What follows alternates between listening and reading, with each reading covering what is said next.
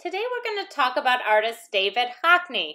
We've been looking at his work over the years, but our focus right now is his more recent work, his paintings of his home.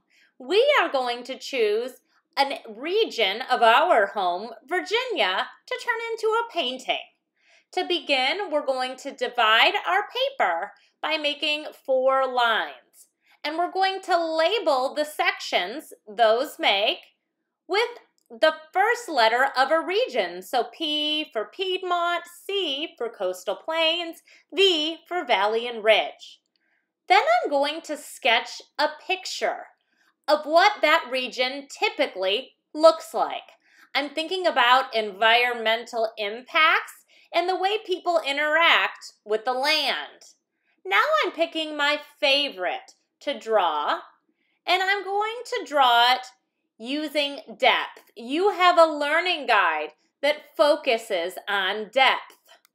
Use that for reference here to help you get depth in your artwork. I'm using a vanishing point here. You can see a lot of overlapping happening. I'm making my trees smaller towards the back of the paper. Now I'm ready for paint. We're going to be using liquid tempera paint. It's important that you always rinse the brush and keep the palette clean. I'm going to start by filling in some larger areas. Once I have the larger areas filled in, then I can focus more on details. Things like the trees. I can use the back of the brush to scrape away paint. This is called sgraffito. I can layer colors on my paper to get variations of a color. I can use atmospheric perspective. That means brighter, lighter colors are in the front.